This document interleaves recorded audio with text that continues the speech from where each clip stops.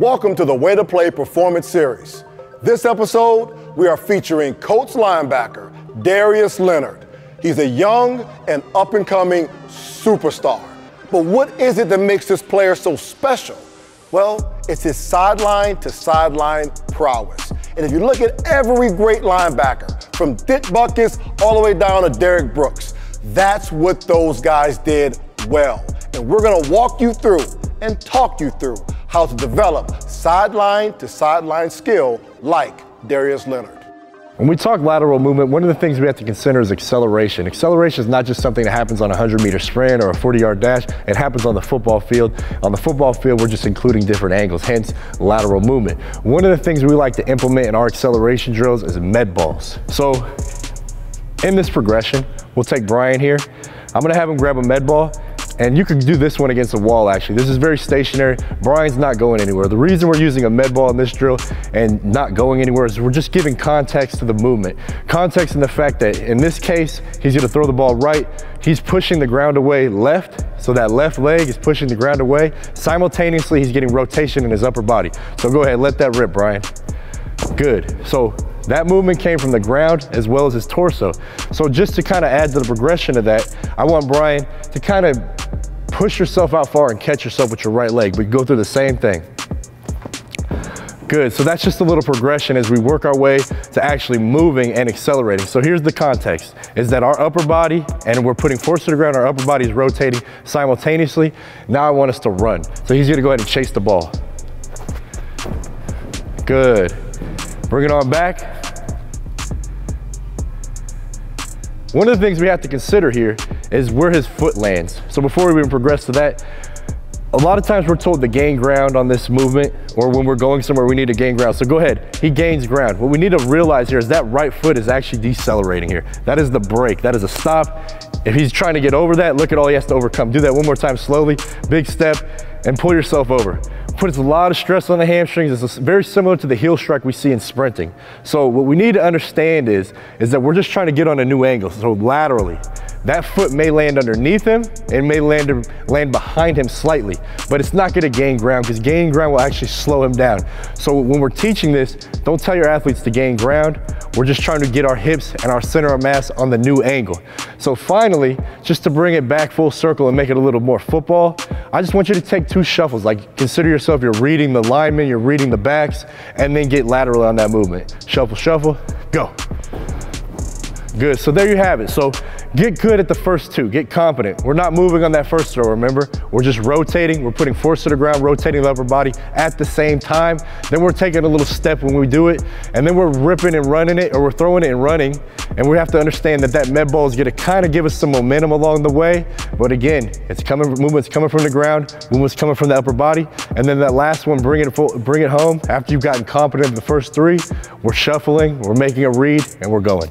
One thing that all really good lateral movers do well is that they get out of their stance effectively with little wasted movement and as fast as possible. Now, whether that be going sideline to sideline, forward or backward, that's something that you need to develop as an athlete. So what we're gonna do is give you a couple movements that build that explosiveness out of the stance. So we're gonna come over here, check out a very general movement first. We're gonna start with a drop jump to lateral shuffle. Now this movement is really important because if you notice these clips of Darius Leonard, when he's getting out of his stance, he's reading before he's moving. And what he does really well is he hops into his read. Now that has a lot of benefits for the scheme, but it also primes the body and loads the muscles like a spring so that when he does make that read, deciding to cut left or right, he's able to move explosively. Now the movement that we're gonna do here is very similar to how it's gonna look on the field. We're gonna have Brian stand very tall, he's gonna snap himself down and then move as quickly as possible to the left and to the right. Go ahead and do one to the right here.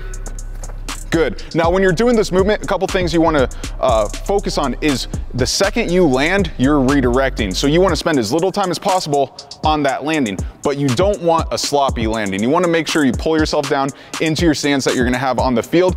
And if you want to add some decision making to the process, you can have a coach or a partner tell you what direction to go as you land. That adds that randomness where you have to think real quick and then react to the movement. So I'll start tall here. We'll snap down and go to the side. This makes it a lot more challenging, so make sure that you master the basic version before you move into this. And because this is an explosive movement, you don't want to do it for a lot of reps where you're going to get tired and sloppy. 5 reps each side is enough to get the explosiveness that we really want to build. Now Brian's going to show us a little bit how this can transfer into the field, because obviously that looked very basic, very general. It's good to start there, but then you're going to have to take it onto the football field. So Brian, show us how we can take this a little more specific to a linebacker. Like you said, a lot of times you have to be in that good stance to move, and a lot of drills that are starting off with, young kids start off with, is you start from a static position and then start moving. You'll see Darius Leonard and a lot of good linebackers, they do give that little bounce. And what that does is it buys them time. Because a lot of young linebackers, you're anxious. When the ball is snapped, you end up burying yourself in the line of scrimmage. But that bounce gives you time to see what's happening in front of you and then be guided to the ball instead of just burying yourself and then having to react. So one little drill that we can do is we have 3 different angles that we're gonna work through. This first cone is we're gonna give that bounce. We're gonna simulate that bounce. This next cone we're gonna drift to, and then we're gonna break at each angle. And one of the key points with the bounce is, and you'll see all good linebackers do that, they stay in that ready position as they bounce. They don't raise up. So once you raise up, you have to drop back down to be explosive again. So staying in that position, you're gonna be more effective through that movement. So I'll just take you simply through these first 3. So here it's going to be 2 or 3 bounces, and then we're going to drift or shuffle to this next cone. Once we get to somewhere around this cone, we're going to burst downhill, simulating a run play and getting ready to play. This next angle is going to be more lateral. We're going to the sideline. He makes all his plays sideline to side, a lot of his plays sideline to sideline. So again, we're going to simulate that, a couple bounces, a drift, and then a burst towards the sideline. Then this last one, we have to drop into coverage as well. We're gonna bounce, shuffle, and as we drift into coverage, it's good to turn your head both ways because we want to find a receiver and find the quarterback, receiver, and the quarterback, and then settle back into position. Well, there you have it. 2 easy, simple drills that you can do to become a better mover sideline to sideline. We took a different approach this week. We started with the fun stuff. All of the things that as young athletes, you enjoy doing. But we gotta remember something. With Darius Leonard, the thing that makes him so unique as a player is how he starts the game, or each and every play, how he aligns himself. Notice right here with Darius, you'll see what some would call nearly perfect posture. From the waist up, he is as neutral as you can be. He's not rounded at the back. His shoulders aren't pulled forward. He's nice and neutral. And this position gives you the best chance as an athlete to apply everything you just learned.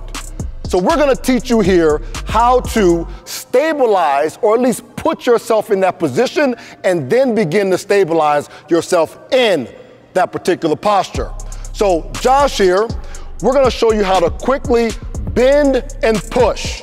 The bend and push technique is gonna help you lock in the torso, very similar to Darius Leonard.